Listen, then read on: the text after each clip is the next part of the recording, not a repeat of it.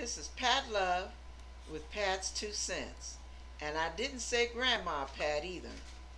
Anyway, we're going to read 2 Corinthians chapter 10, verse 4 and 5, followed by, you know what, Pat's 2 cents. For the weapons of our warfare are not carnal, but mighty through God to the pulling down of strongholds, casting down imaginations, and every high thing that exalteth itself against the knowledge of God, and bringing into captivity every thought to the obedience of Christ. Now, are you ready? Well, we'll see. Listen, when we are walking with God, we get attacked. We get attacked through our mind. We get attacked through our hearts, through our emotions. We get attacked through circumstances, through interpersonal relationships. We get attacked financially. Yeah. But what we have to remember is when those little negative thoughts come pop off in our heads like popcorn, we have to cover that bad boy and cast it down. Because the Bible says, as a man thinketh in his heart, so is he. So if you want to be a true child of God, you have to start capturing, arresting, snatching those thoughts out of your mind as quickly as they popped in. I was trying to pop some popcorn yesterday. I had to cover over it. I'm on the same subject. Grandma hasn't gotten a senior moment. Not yet. Anyway, I was popping some popcorn. Boop, boop, boop, boop, boop, and I had the cover, but I had to make sure that the cover was over the ventilating screen so that the steam escapes, but the popcorn doesn't pop all over the place. Well, see, what happens is when our minds get to working, the popcorn starts popping all over the place and we start losing control. You don't want to do that because things get messy. Next thing you know, you're back and forth cussing each other out. Some of you can attest to this, and I know it. Next thing you know, you're having a hissy fit, you pick something up, you throw it, you break a window, break the mirror, you break something or break somebody's head. So you have to capture those thoughts.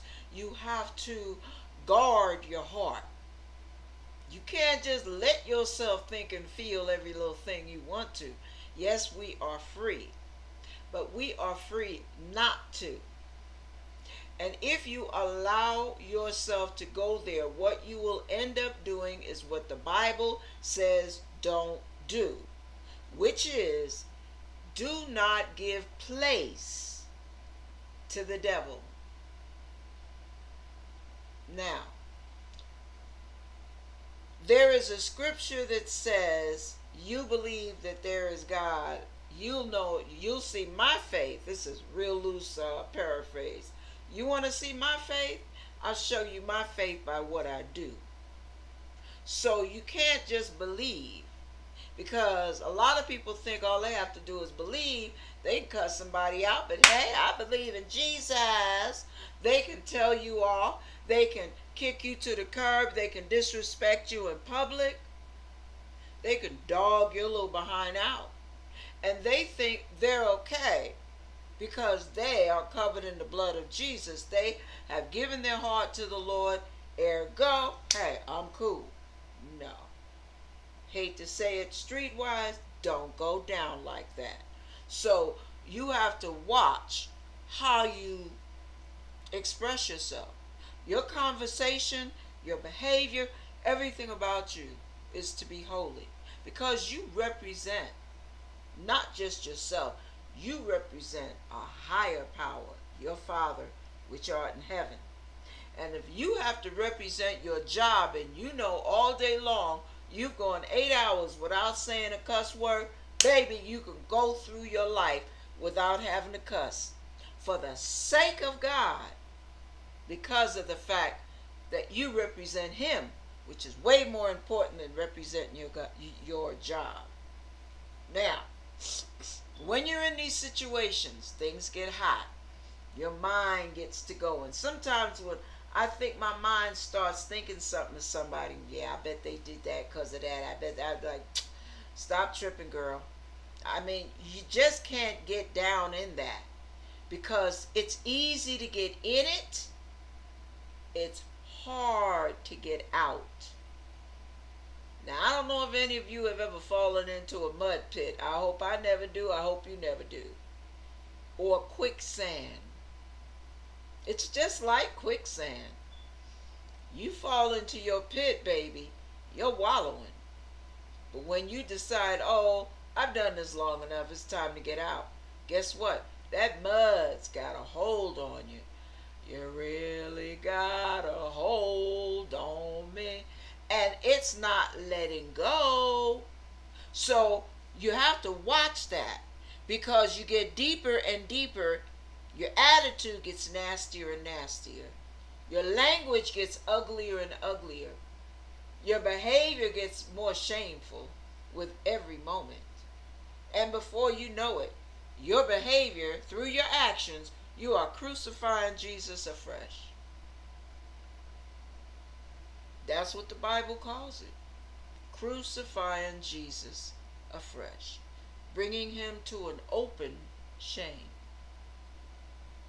Because you shame the church. What is the church? The church is the body of Christ. Then you wonder why people don't want to come to church. You wonder why people don't want any parts of any church. Because of what they've seen. The poor examples. Hallelujah one moment and MF and FU the next. Where's the example? Where is the thing that makes me want to give my heart to the Lord because I'm ready for a change? Well, if you're not changing, well, how do I expect for me to change? Okay, that's just a little common sense about casting down imagination. You not only cast down imagination, you shun all appearance of evil. You make sure that you zip the lip, that you guard your heart, and you navigate your brain. Your brain doesn't tell you what to think. You tell it what to think. You've got the authority. I rebuke that thought in the name of Jesus. I'm not going there. Satan, I rebuke you in the name of Jesus. Just shut up. Father, help me. I'm showing you what you should do. Father, help me not be so suspicious. Help me not be so paranoid. You have to take all that stuff to God. And Lord, take the hurt out. I don't even know if my feelings are hurt for anything legitimate or if it's just my imagination. Take the hurt out. I don't need to be tripping off of something I don't even know. Yeah. Okay, I'm done for now. I'll be back with another video. Toodles.